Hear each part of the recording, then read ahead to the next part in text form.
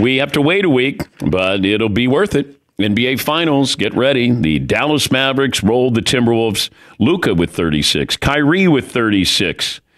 So you have a weekend with no basketball. You'll have the NHL playoffs, and you'll have some baseball as well. Panthers over the Rangers. They're up 3-2 in this series. But back to the Mavericks.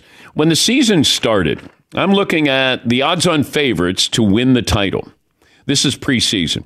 Boston Celtics and the Denver Nuggets were tied at plus 450. Then it was the Phoenix Suns. Oops. Then the Bucks, Golden State, Lakers, Heat, 76ers, Clippers, Grizzlies, Mavericks. Dang. Yeah. Mavericks were tied with the Cleveland Cavaliers just ahead of the Sacramento Kings. Woo! Ow! Stat of the day! Stat of the day! Stat of the day! Stat of the day!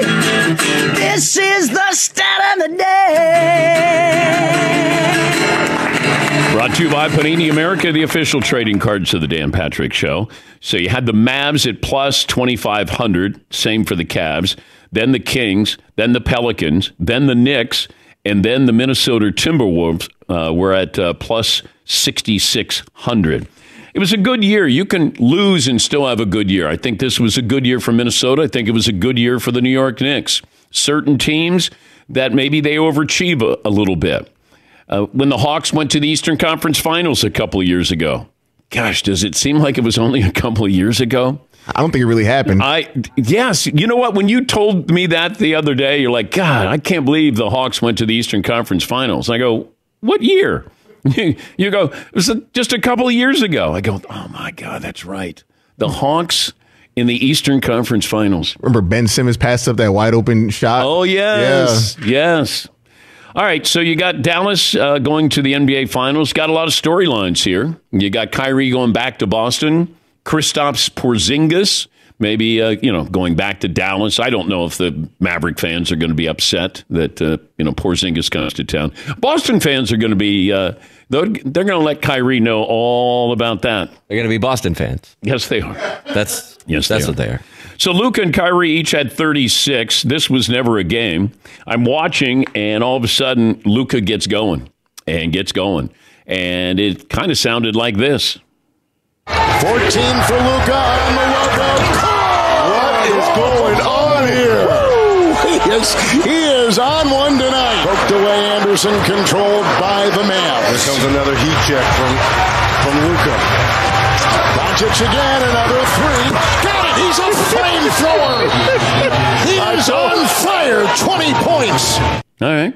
Kevin Harlan and Reg with the call there. Here's Anthony Edwards after the loss talking about Luka.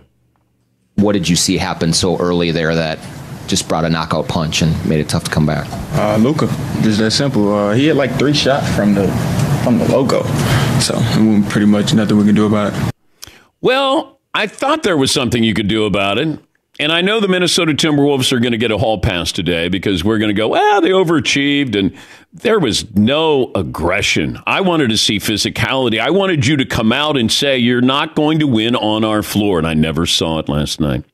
And Luka all of a sudden got on a heater and he was not getting off until he said, I'm a little tired. Hey, Kai, why don't you take over? And then Kyrie Irving had 36 as well. But I was surprised. I don't want to say disappointed. I was surprised that I didn't get physicality out of Minnesota, that they were going to. I mean, at some point, you got to bump him, knock him down, something. You can't just let him go, I don't know, where do I want to score? I haven't shot over here in a couple of. I'm going to go over here and hit a 3. I wanted to see something more. I wanted to see Anthony Edwards. See, this is what drives me crazy about my business. We have to have a declaration. It's got to be like today. Is Luka the best player in the NBA? I don't know. Was he the best player a week ago? Probably not, but he is now. Okay. But then it wasn't long ago where we were saying, Joker, he's going to be a top 10 player. Okay. Like it's immediate. Anthony Edwards, he's the second coming of Michael Jordan. No, he's not. Give it time. He's 22. Luka, if Luka wins the title this year, Luka will win the MVP next year. You can pretty much count on it. Because now all of a sudden, he lived up to the expectations. He won a title, like Joker. I don't know. He doesn't deserve the MVP until he wins a title. Then he wins a title, and I go, he's going to win the MVP next year, or now this year. And he did.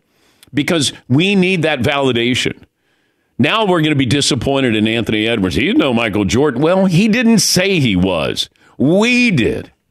And Luka's not old. He's 25. It does feel like he's old. And 3 years is a big difference in the NBA. Anthony Edwards is going to be a star. He already is a star. But he's not ready. He wasn't ready. His team wasn't ready. It was a great story this year. And then go back to when, the Dallas Mavericks got Kyrie Irving. Seton went back and looked at the show that we did that day because it was in real time, our reaction, when Shams reported that Brooklyn was sending him to the Dallas Mavericks.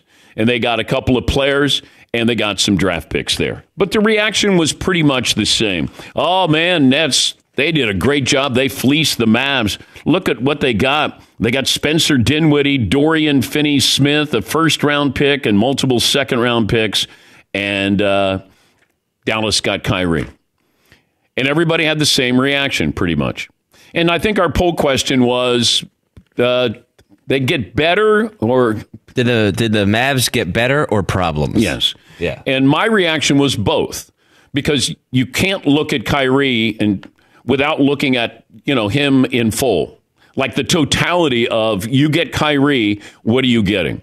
Well, you're getting an injury-prone guy who's 31, and we don't know if basketball is important to him anymore. That was a fair assessment about Kyrie. I never said anything about his basketball skills because even at 31, even banged up, injury-prone, he still was elite. But I said, you're not sure what you're getting. But it really came down to almost his mindset. Like, did you want to hit the reset button? We asked, how would Luka respond to this? Would it be a welcoming sight that he would get somebody who was a equal as far as scoring, playmaking ability? And it turned out that way. And Kyrie has been great. And this isn't revisionist history. I know what he is. I didn't know who he was, but he came to Dallas and there's no drama there. We haven't heard anything out of him. And that's good because we do want to see him just play basketball. The other stuff, the ancillary stuff, the off the court, if he revisits that when he's done, great. I like to see a player who has that much talent, that ability to be back on the big stage again. And he's been through an awful lot. But at 31, 32, all of a sudden you look around and you go, this is not going to last much longer. How do I want to be remembered? Does he care about how he wants to be remembered? But when he plays, when he wants to play, he's remarkable. Here's Kyrie Irving after the win. It has been 7 long years, but it's also felt like the right amount of time, in order to reward myself, be in the locker room with my teammates and enjoying it. A long time coming, so we are going to enjoy this, but we obviously know this is just a pit stop in the journey, and we got to get ready for, that court turning gold, as I like to say. The shoes turn gold, the jerseys turn gold, and, as a kid, that's what you dream of getting to is the finals and being able to play against the best of the best with the whole world watching. Yeah, okay. Get ready for Boston. Here's some of the reactions. Why any team at all would tether any part of their competitive livelihood, however short or long term, to this dude is beyond me. Was Dallas desperate? Maybe. But Mark Cuban, not afraid to take a chance. They brought in Kyrie. Kyrie had to respect Luka, had to respect Jason Kidd, had to be willing to be a great team player. And he realized that you're not going to be the guy. He had to go out there and also, be a little bit submissive to Luka. It's Luka's team. How do I fit in? And Kyrie has done a wonderful job.